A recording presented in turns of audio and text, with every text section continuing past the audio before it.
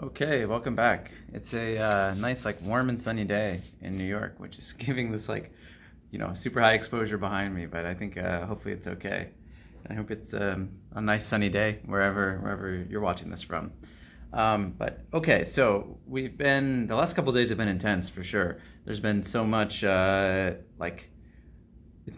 we've been really kind of like hammering in on one specific topic and going deep and explored like a lot of different sides of it, the arts aspect, the emotional aspects, yeah, many different dimensions of it.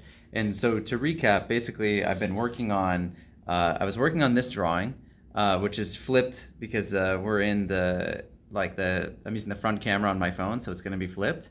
But there's been some issues with this, which I think are like actually pretty apparent when it's flipped. And so I've really been like struggling with trying to understand why, because I took there's about 4 or 5 different parts where I'm kind of like slowly working on this. This is like a 5-hour drawing, which it definitely doesn't look like that. And so I was having a lot of trouble, so I did some additional drawings. Here's another, flipped drawing, but of the same. This was like only 45 minutes, and then I did it again another time, 45 minutes, and then I even have in my sketchbook, find it, yeah, here it is. I have another one of these in my sketchbook. So I've done 4 different, actually this one is pretty nice except for the fact that it doesn't fully capture the tilt. Like you can see here, the tilt of the face versus this is kind of like a more accurate tilt. But just as like a block in, this actually looks kind of nice. But regardless, these 4 different versions, I seem to be having a lot of trouble with this particular gesture. And so I mentioned like, okay, one of the things I would love to do is find like an artist that I admire or like a master and see how they've tackled the same gesture. And so I went onto Chris Legospi's Instagram page, excuse me, and it's a great resource for portraits because he has like over 1,000 posts on his Instagram, and like a vast majority of them are portraits in different angles. And so I was able to find like a few examples that were kind of close, not exactly, but kind of close. And I was kind of noticing actually that like they weren't my favorite Chris Legospi drawings actually. And I was kind of noticing like a bit of it, like a few errors. I mean, in general, he's a pro, one of the best artists, living artists. So, and this is not me trashing him by any means, by any stretch of the imagination. But I think that it speaks a little bit to this might be a more difficult pose than I realize. And there might be like reasons why, for example, here, it seems to look a little bit nicer when it's less exaggerated. I noticed like there were many more where it was like, if it was gonna be, this like kind of angle like this, that it was more turned. So it was almost like you're seeing way more of this bottom plane. So it might be a difficult pose. Now, this is like a little bit of a cop-out because the reality is there should be no gesture that's like too difficult to make a good drawing out of. Like that's just not a reality. Like at some, like there's no gestural pose that's beyond a good drawing or a good solution. But I will say it made me feel a little bit better that, okay, it's possible that actually this is like, even though it's a beautiful photo, is maybe not the best reference for a drawing. Now, that being said, I'm not giving up on it, and I would like to go back to this again at some point. But I think it's worth taking a break. Like, I'm a little bit sick of this gesture, and I would imagine if I'm sick of it, then probably the viewing audience, let's say, will be sick of it. So I think for today, we're gonna do another drawing where we'll kind of focus on I think I'll do a process drawing today actually, instead of focusing on line or block in. So process being 2D construction, 3D construction, block shadows, mask shadows, work on the edges. This is like a big one that I need to work on is edges, and unfortunately you can't really work on edges until you get all the way to that point. And then halftones. And I care the least about the halftones actually. Like I'm pretty much comfortable taking it to this stage.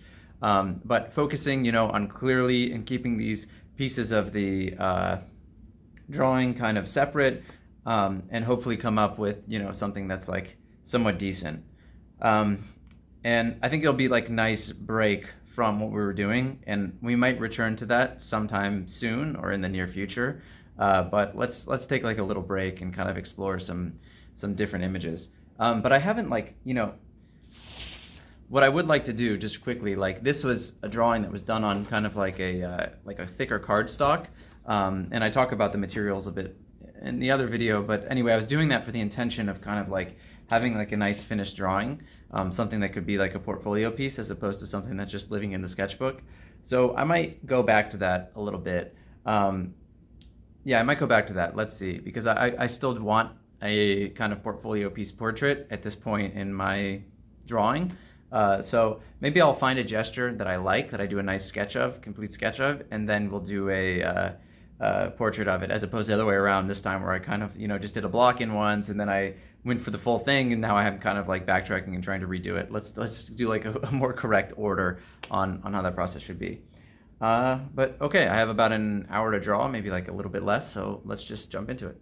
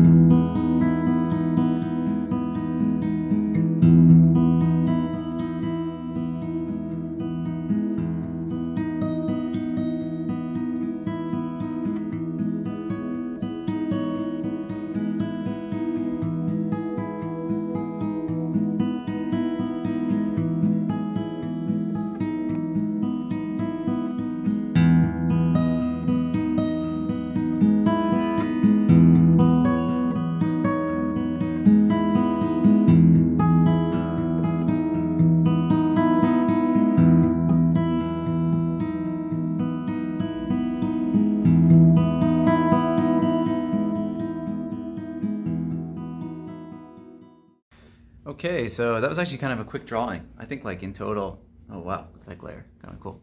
Um, I think in total I probably did, I don't know, probably only like 35, 40 minutes on the drawing. And I would say that the last like 5 or 10 minutes that I was drawing were kind of like even unnecessary, and maybe even I pushed things like too far in some places than I should have.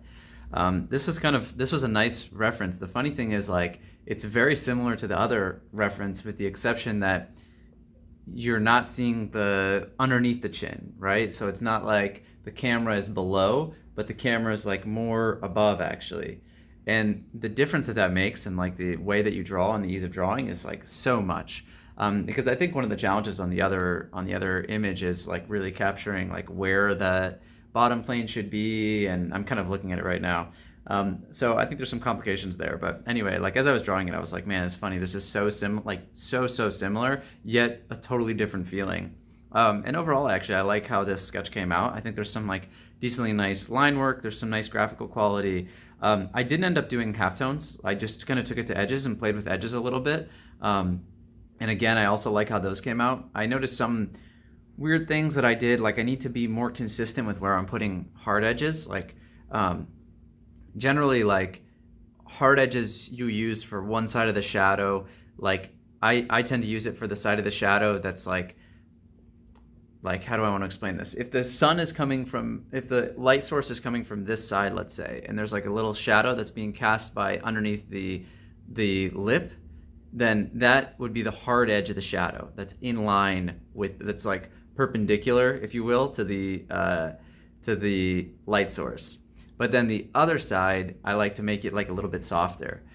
So there's like one or two areas actually where I kind of mix that up. Like on the cheek, I think I put the hard edge underneath, and I would have rather put the hard edge on top, would have made a bit more sense. But anyway, kind of a nice little drawing and like a nice little image, like some nice graphical qualities. It would be nice for Inktober actually. For the most part, proportions are looking okay. I think that there's like a bit of an issue with the width of the face. But actually this could be the one that I pursue. This is kind of like a little bit my style. Like I like images that have a large shadow area, like a lot of hair, and like, so I can kind of group everything together. I really like that kind of grouping. I think it has like really nice aesthetic qualities, but it also just kind of stylistically like resonates with me. So maybe I'll do, I don't know, maybe we'll do one more of these or something and then go into trying to do like a bigger drawing with it. It should also go faster because so much of it is in shadow. And there's also not as many complications with the gesture, like in terms of there's no ear exposed, and some other things like this, like some other like nice graphical qualities. So nice to get feel like I did a good drawing after so many days of struggling with that other gesture. It's just good for some basic morale. Even though I guess like the enlightened artist should be happy with they're like should be judging themselves only on progress and try and like keep some kind of distance or some kind of, you know, distance between themselves and their drawing. So like in theory, you should not be too disappointed by a bad drawing and also not too happy by a good drawing, but instead just be focused on your process, whatever you're trying to practice or whatever you're trying to learn. But that level of emotional detachment is pretty difficult and comes with like a lot of practice over time. I realized my camera's a little bit on tilt. Well, actually, it's actually kind of nice timing because I think that that's a kind of a nice summary for where we're at today. And let's see, tomorrow again, I might do the same drawing or we might move on to something else. Let's see before going back in. Oh, and other thing is like, this is like a little bit of a tease. Eventually we're going to have some painting come into play. Like I've always considered myself more of a painter than like a draftsman. But of course, like drawing is like the most fundamental skill of art. If you can't draw, then you can't paint either. So just we'll get back to painting soon, especially like working with colors and, you know, interesting compositions and things like that. But for right now, we're just focused on improving our observation skills, improving process, improving gesture, improving line, like kind of these like universal skills of art. Okay, cool.